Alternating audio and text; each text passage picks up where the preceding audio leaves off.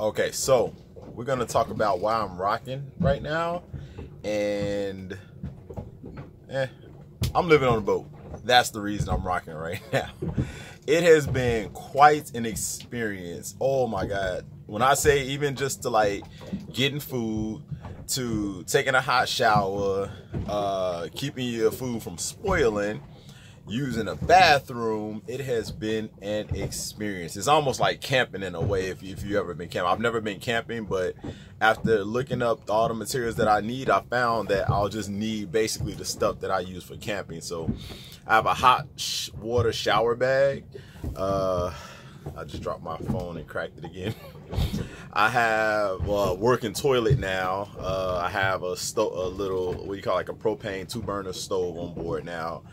And it has just been a journey. It is unbelievably, I have a solar panel also that you can see right out there.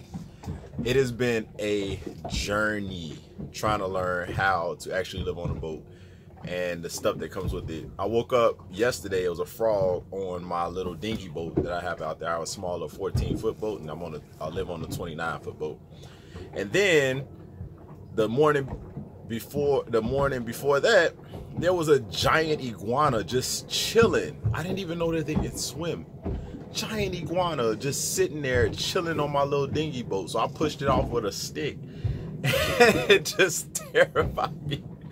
I didn't know that those things can jump. And I was like, my boy was like, yeah, sometimes they get on your boat too. So they climb up the mooring rope and they come up on the deck.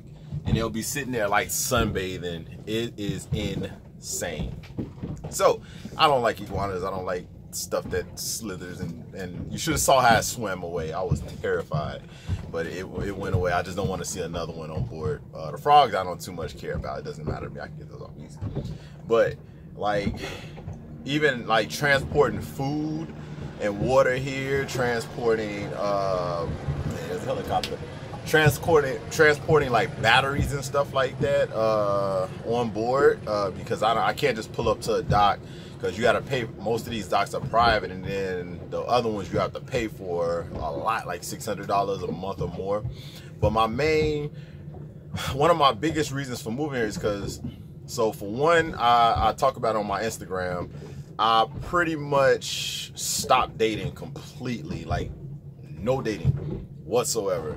I found that when I started dating, that my bank account would go pew, and it wouldn't go up. It would either stay at a like right here, it'll stay steady, or it'll start to go down. And that's because not just the fact that I was spending money going out, it's the fact that I wasn't making money, and I was also giving up my time when I could have been either being more productive or, learning to, so when a bigger, better opportunity comes, I can take that bigger, better opportunity.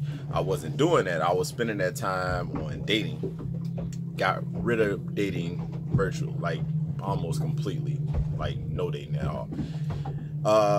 And that's within like the last like 6 months, 7 months. The other thing I gave up that a lot of people don't know. I gave up, and this is the hard one, sex. Not celibate. I am not celibate.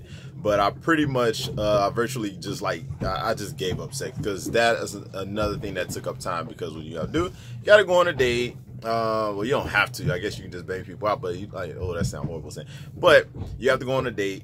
You have to, spend money going out on a date, and then also time. Like, again, the biggest thing wasn't even the money. It's the time that it took, the missed opportunities of going on these dates when I could have been doing something or meeting people that'd be more productive to my life, instead of, I ain't gonna say it, some of them was a waste of time, I'm not gonna lie, but some of them was just like, it was just me missing out on opportunities when I could have been elsewhere doing something more productive for my life.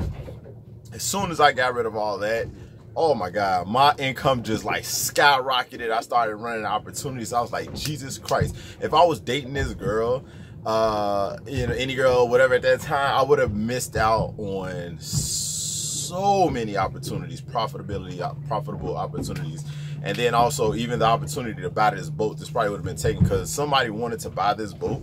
And I got this boat probably 12 hours before somebody else. And what's crazy is this girl, she asked me if I wanted to, you know, if I wanted to, like, she asked me to go out. If I wanted to go out with her, she's gonna take me out.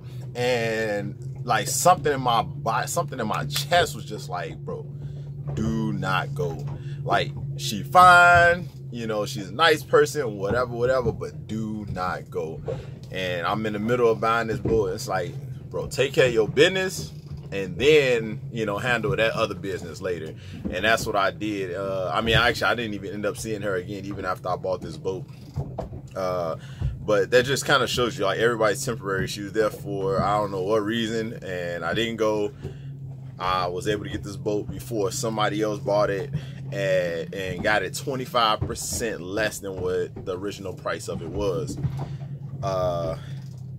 It would have been a missed opportunity if I would have went with her, and I would have been sick.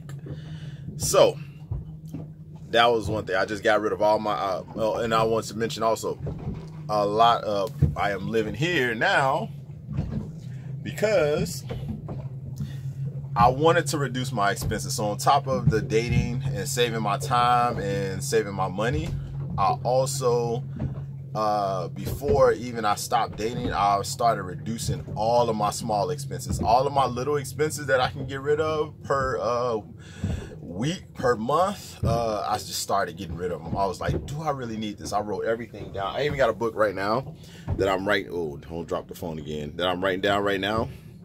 That you can't see it, but I'm writing down I wrote down all the expenses that I had, and then I wrote down, oh, what's with this autofocus? I messed it up. Now, then I wrote down all of the expenses that I had, and then I wrote down all the expenses that I have now. And I reduced my monthly expenses. And of course, this is taking away rent also, taking rent off the table also, because I don't pay any rent. To live out here on the water is completely free. I reduced my expenses by, what was that? I reduced my monthly expenses by $2,200. Is that right? $2,200. I reduced my monthly expenses by $2,200. And I even started, I was just scratching my head. My hair looks terrible. I'm gonna cut my hair in a minute. But that was even one of the first things that I cut was my my haircut expense, because that was like $30 every 2 weeks, $60 a month. And I just completely cut it out, because what he was doing, I can lie myself. I know it look crazy right now because I haven't done it in like a month, but I reduced all my expenses completely by $2,200 a month. And then I started putting that money into the stock market, which took my I don't even want to tell y'all might come out here and rob me, oh my god. But I took my expenses and I ended up only paying, oh, that's a nice little dinghy. Y'all see that dinghy? So I took all my expenses. Let's see if we can catch them going by.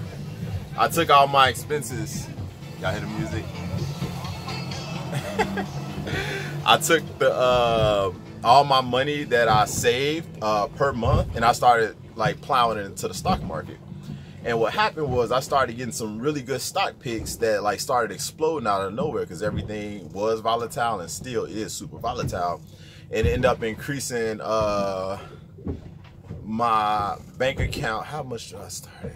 I ain't gonna tell you exactly how much, but let's say my bank account went 6x. Yeah, it went about 6x up. 6 times what it was than what I started about 8 months ago. And oh my god, like all the extra little money that I saved to put into the stock market would have not been possible if I didn't start cutting my small expenses. And now that I cut my large expenses, it is incredible.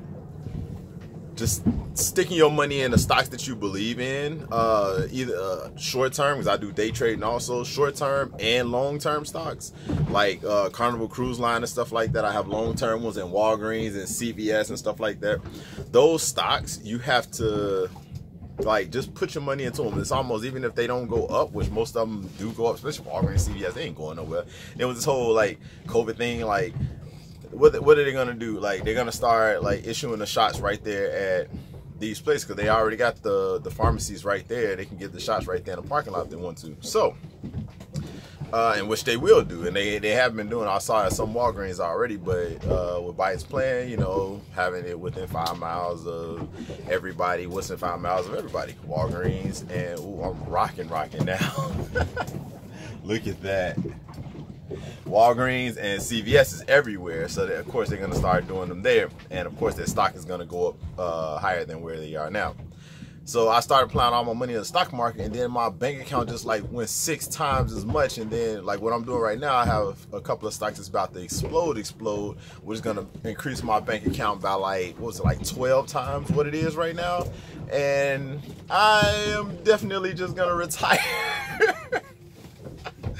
I told myself, I was like, I want to retire by like 40. I think I'm gonna like move that up to like, cause I'm 32 right now, so I think I'm gonna move that up. If I get this big hit that like I think I'm about to get in the next 2 months, I'm just gonna retire probably. I ain't gonna completely retire, but you know, I'm gonna like stop working for at least a year to just kind of like decompress from life and get everything. Just to normalize everything and see what normal life is like without the pressure of politics and the pressure of, you know, always trying to make a dollar. You know, it's something that my family have always done, and I plan on creating I have a plan of creating generational wealth for my family, which is in the process right now. And even with this next big stock deals, stock picks that I have, and then some of the other business ventures that I have going on in these next couple of months, is going to be a life-changing event where it's possible that if I did want to retire, based on all my expenses per month that I have, if I took all my expenses per month and doubled them, I would still, at this point right now, be able to live for like the next 4 years without having to do any work at all. Sitting on a boat, reading, gassing it up, eating. I can do that for like the next 3 years without having to do without making another dime, which is great. And I want to do that by like 300-fold. You know what I mean? Like, I'm trying to like be like Bezos in them. You know, do I need quite that much? I would love that much. I'm not even gonna say I don't need it. I would love that much. Please put it in my hand. Put it in my hand. But that's just the thing. That's why I'm out here on this boat right now. It's just to, you know, let's give you like a full view. Excuse like some of the mess. I got coffee and everything. I'm still trying to organize everything, trying to figure out how to use less space, because you know, in apartments and in houses you have a lot more space to just put junk. In here you don't have much. You have a lot of like places to put everything, but I just haven't found out where to put everything because it's my first time living on a boat. So my biggest expense I got rid of was my rent. No more rent, no more utilities, none of that stuff. That's done. And I plan on actually getting a bigger boat. This right here is a 29-foot. So what I want to get next is, and I already have my own, I already saw the one that I want. It's a 60-foot boat, 60-foot yacht, 3 bedrooms, 3 full bathrooms, beautiful. So that is my next venture. Yeah, I'm gonna have some fun with that, baby. Picture being on a 60-foot yacht. You can spend a night on there. It's like not rocking like this, of course. It's like, you know, yachts are heavier, of course, a lot more balance. They don't shake as much. It's really nice. Yeah, I'm looking forward to showing it to y'all when I finally get it. But yeah, that's my little start of my video for today. I'm gonna start. I wasn't gonna sit over here on the table, but with the sun coming in from the back, it made me like super dark, so you couldn't even really see my face. So I'll probably start shooting these in the evening, because then the sun will be there. And somebody's calling me from Minnesota. Anyway, that's the end of my video anyway. If y'all want to save expenses, cut the small ones and then find out how you can cut the large ones by living free. A lot of people I know, they're like, oh, like I wish I could live with my parents again and I'll be rent free. I don't want to live with my parents. I want to be rent free. This was the opportunity that I had right here to live free. Got a boat, and this is paid in full, so I'm not paying like anything on this per month. And that was also compliments to saving money, all the small expenses. If I wouldn't have saved those small expenses and had the investments and had the money saved up to buy the boat, I wouldn't be able to live rent free. And it only took me 6 months to live completely rent free.